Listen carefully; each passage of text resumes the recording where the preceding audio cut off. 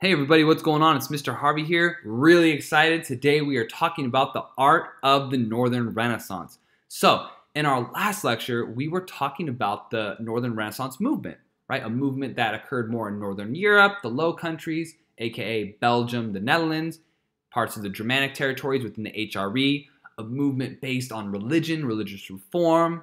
And today we're going to be talking about some of the art that came out of of the Northern Renaissance. Okay? Now, something that's really important for us to understand is that the Northern Renaissance art is different from the Italian Renaissance art. They're not the same thing. These are two different art movements, okay? So and it's really important that there are some similarities, but there are clear contrasts between the two movements, okay? You can't just say Renaissance art. You need to be specific, whether you're talking about Italian Renaissance art or Northern Renaissance art. Okay, there's some clear differences, and there are some similarities, but there's some clear differences that I really want to focus on, okay? One of the clear differences is the materials used in the painting. In the Northern Renaissance, they painted in oil as opposed to the frescoes, that plaster that we saw in the Italian Renaissance. Why is there a difference in the painting? Well, the climate, okay? In Italy, it's very hot, okay, and they were able to use that plaster because it dried so quickly, and they painted over that plaster. In Northern Europe, it's a little bit colder. There's a little bit more rain, okay, a little bit more moisture, all right? And so they painted in oil to kind of protect their paintings, okay, to make sure to make them a little bit water resistant, all right, in case they got any moisture on them, okay? So oil is definitely going to be used in the Northern Renaissance art. Another difference that we're going to see are some of the themes, all right? In the Italian Renaissance, and this is kind of review, the classics, the Greeks and Romans. We saw that all over their art, all right? In Northern Renaissance art, we are going to see a lot of religious themes, okay? Religion, Christianity is going to be a really big theme that we are going to see in Northern Renaissance art. And that makes sense because the Northern Renaissance was much more religiously based, specifically religious reform. There's a lot more religion and religious ideas going on in the Northern Renaissance than the Italian Renaissance. So we're going to see that reflected in their art. Another difference that we're going to see, ladies and gentlemen, is who financed the art. In the Italian Renaissance, we saw the papacy, the clergy financing the art, okay? Wealthy merchants financing the art, all right? In the Northern Renaissance, we're going to see princes and kings really financing the art that we see, okay, and financing this movement, all right? Let's talk about some of the characteristics of the Northern Renaissance art, all right? One of the characteristics that we're going to see, and I'm super excited to go over this and talk about this, is the level of detail. Now, this is a continuation of medieval art, this medieval attention to detail, but we're going to see in some of these artistic pieces, detail, detail, detail, and it's going to be just incredible to see. I'm really excited for you all to kind of take a look at these paintings and just notice how much detail there is in there. All right, we're going to see, and this is really important for Northern Renaissance art, and a clear contrast from Italian Renaissance art, is less of an emphasis on the Greeks and Romans, aka the classics. They're not going to be emphasizing the classics as much. We're going to see, realism, naturalism, all right? We'll see some fantasy, some supernatural, themes, but the Greeks and Romans are not going to show up as much. There's less emphasis on that, which makes sense because the Northern Renaissance wasn't necessarily focused on that.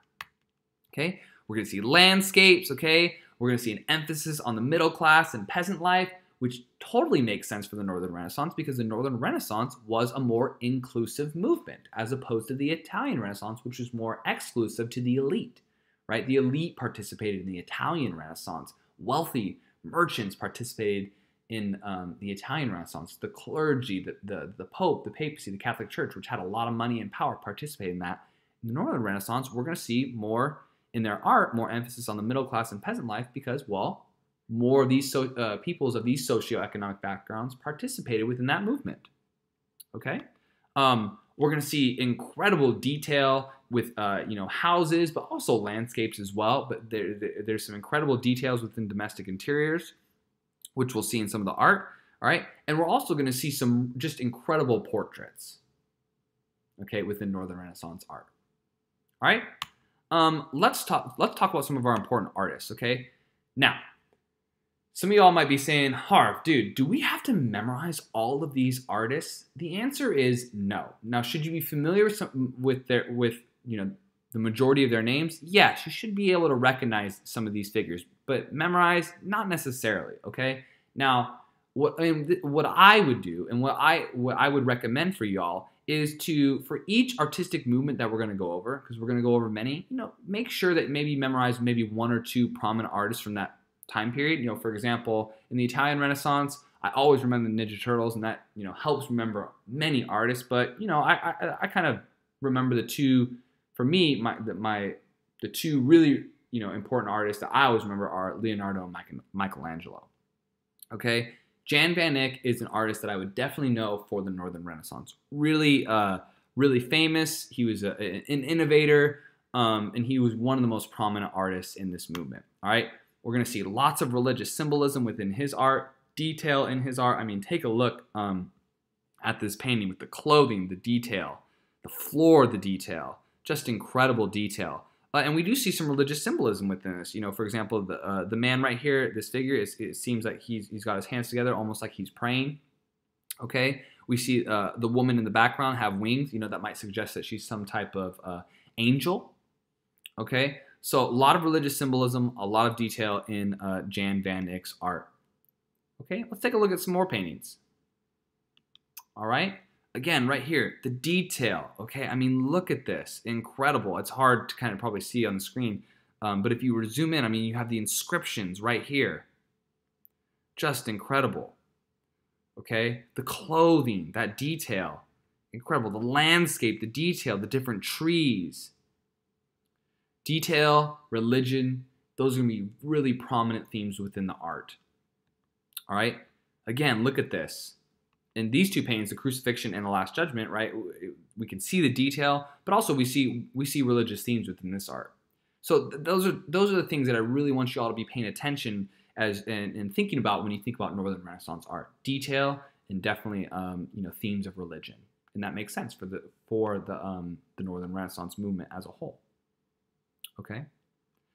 Now, this is one of my favorite paintings, ladies and gentlemen, because the level of detail in this painting is just incredible. Okay, it's just incredible. This was considered a wedding portrait. All right, but this painting, ladies and gentlemen, take a look at this mirror right here. Okay, just incredible. Let's take a look at the next slide right here. The artist, okay, this is really cool. The artist painted himself in the painting, doing the painting. Let me repeat that. The artist put himself in the painting, in this small little background right here in the mirror. It's just incredible. I mean, look at the level of detail right here within the house. Look at this. Just incredible. Okay, just incredible detail. All right, the detail right here, just incredible. Let's kind of zoom in right here. This is just an incredible painting right here by Wyden. Take a look at this detail. The tears. Okay, just incredible. The detail in this art, it's amazing. And I would love for us to go on a field trip and go look at this art, because you can just look at some of these paintings and just the details just really stand out. Okay, now Quentin Massey is another famous artist. Okay, he belonged to a humanist circle that included Erasmus. Okay, and he used some techniques of fantasy, realism. Okay, this is one of his more famous paintings called The Ugly Duchess. Okay. Massey is definitely a really important artist. In this painting, again, you're going to see the level of detail. Okay, check this out. This was called The Moneylender and the Wife. Okay, and his wife. All right, take a look at the detail in this painting. All right, let's focus right here kind of on this glass. All right, the coins. All right, and the book. I mean, look at that. In the glass right here, they're painting what the outside looks like, the reflection in the glass. Take a look at the book, the pages. You can see the actual pages. You can see the writing on the book. I mean, the level of detail is just incredible. Okay, the money, the level of detail on the money, just incredible. I mean, think about how specific he's being. Just think about how meticulous he's being in painting all that. How much time that probably took. How careful you have to be, right? Look at that. He is inscribing the coins. Let's go back. The little coins right here. He's inscribing each of them. That is just impressive and stands out to me. Okay. Some of our more German Northern Renaissance painters, we have Lucas Cranach the Elder. Okay. He was a very famous painter in Wittenberg. We're going to talk about Wittenberg in the next chapter. But, some of his best portraits were of Martin Luther. We'll get to Martin Luther in chapter 3, but he is going to be our leader of Lutheranism and the Protestant Reformation. And that Protestant Reformation starts in Wittenberg. All right. Here are some other paintings of Lucas Cranach the Elder. Right, this old man with the young woman, and this old woman with the young man. Okay. All right. We've talked about this artist before, Albrecht Dürer. He was the greatest of the German artists, considered the greatest by many historians. Okay, he was a scholar as well as an artist. His patron was the Emperor Maximilian I of the HRE, and he was really similar to Da Vinci. He was very much a Renaissance man. He was a scientist. He wrote books on geometry, fortifications, humans, okay? And he was very much known for his portraits and his woodcuts, which we've already seen in class with the Four Horsemen. Okay, but there is Dürer and a portrait. Pretty incredible. Remember, back then they weren't able to take selfies, so this is kind of their version of the selfie. All right, and we've seen this before, right? The Four Horsemen. And he was a master of the woodcut, okay? And he was also, and this was a similarity, this is a kind of an influence that he brought in from the Italian Renaissance, is he introduced a lot of proportion and perspective into his art. But just, this is incredible, this woodcut. I mean, carved into wood and then pressed in ink. Just the level of detail, incredible. And obviously, this is very much a piece from the Northern Renaissance because we have, we have a lot of detail in this, but also religiously themed, right? This comes from the Bible. Okay, a self-portrait of Dürer, just incredible. Look at the detail in here, the individual hairs. Okay, his hair being the light reflecting off the hair versus the light not, he's putting the lighting in the painting. Pretty incredible. Okay, the light reflecting in his eyes. Okay, pretty incredible. All right, another woodcut, the Last Supper. Right, we have religion in here, but the level of the detail. Okay, pretty amazing. Okay, now take this out. This is called, take a look at this. This is called the Triumphal Arch. All right, this is incredible. Look at the detail within this artistic piece. Look at that detail. Just incredible. Look at that.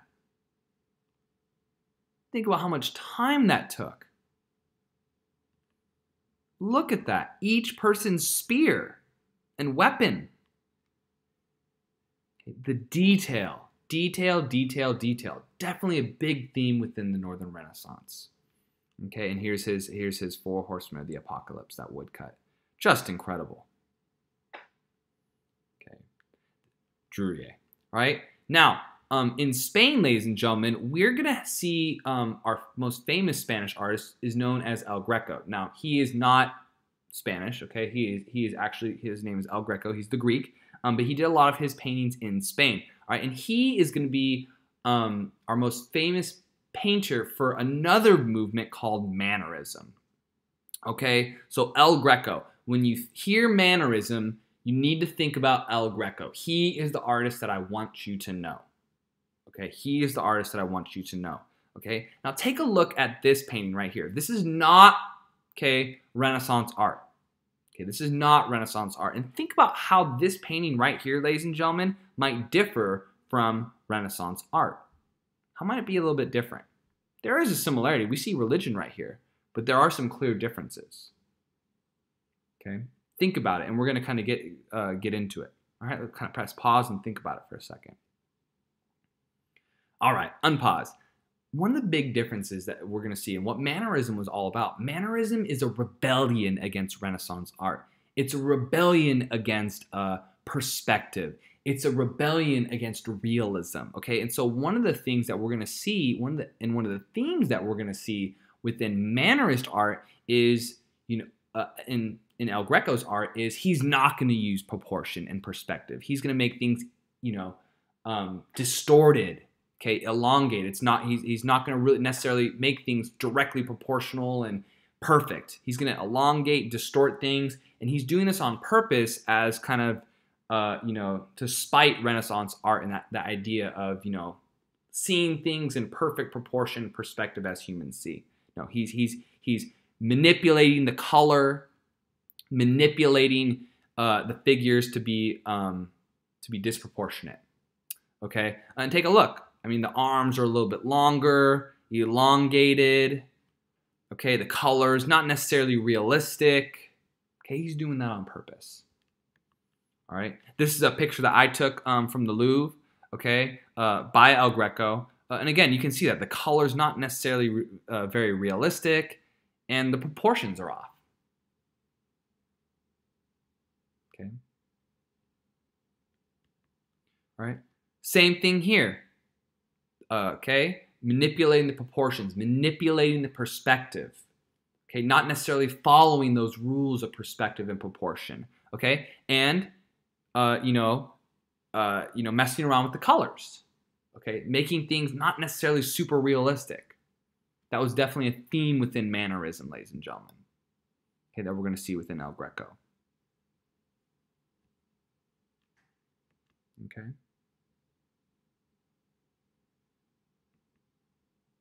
All right. Same thing here. All right. Proportion, elongation. He's not following those rules of the Renaissance. Okay. Especially the Italian Renaissance, where you have perfect perspective, perfect proportion, all that math that's in there. Okay. Very realistic. No, he's not following that. El Greco is not, and that's the big themes within Mannerism. And I have a slide that kind of describes that. But just look at this art. Okay. It's not super realistic, and that's the point. This is a rebellion and a reaction against Renaissance art. Okay, and that's El Greco. Okay, so like I said before, he is the most important Spanish artist of this time period. Okay, and he was Greek. All right, and he was a Mannerist, and like I said, he deliberately distorts, deliberately elongates. Okay. Deliberately manipulates the color. Okay, he is rebelling against the Renaissance art, the realism, the perspective, the proportion. Okay, he is rebelling against that movement. Okay, he's ignoring that. Right, he's manipulating the color, and we're gonna see that later on in other movements too. Especially in Baroque art, the using color. All right, and I that's one of my favorite characteristics about some of the art that we're going to be seeing later in the year is the use of color, and he definitely does that. He's kind of getting into that. He's definitely using that within his art, manipulating the color, ignoring realism, and putting he might adding a different shade of a color to manipulate the art. Okay. And his works were definitely an expression of the Spanish Counter-Reformation, which we'll talk about. Baroque art is also an expression of that. But the big thing that I really want you to memorize when it comes to El Greco and Mannerism is he is rebelling against the Renaissance. Okay, rebelling against the Renaissance. Oh, okay. Again, I mean, take a look. Kind of a different hue of this red from a cardinal. It's not necessarily a pure red that we know cardinal to be, the color cardinal to be. He's manipulating that on purpose. Okay, manipulating the skin color. Okay, on purpose. Okay. And we see that again here. All right, manipulating perspective, distorting figures. Okay, distorting the color. All right, and this is El Greco and Mannerism. Okay. All right. So really important for us to understand, ladies and gentlemen, is that and I'll kind of wrap things up real quickly. The Northern Renaissance, ladies and gentlemen, was a very complex movement when it came to art. The big themes that I want you all to remember: detail, religion. Those are very, very important themes that we saw within the Northern Renaissance. And the Northern Renaissance art ended with Mannerism, which was really a rebellion against Renaissance art. Okay? All right, we'll stop here for today, ladies and gentlemen. That will be the end of it. Great job. Thank you so much, okay? And I will see you for our next lecture on the Age of Exploration. Take care.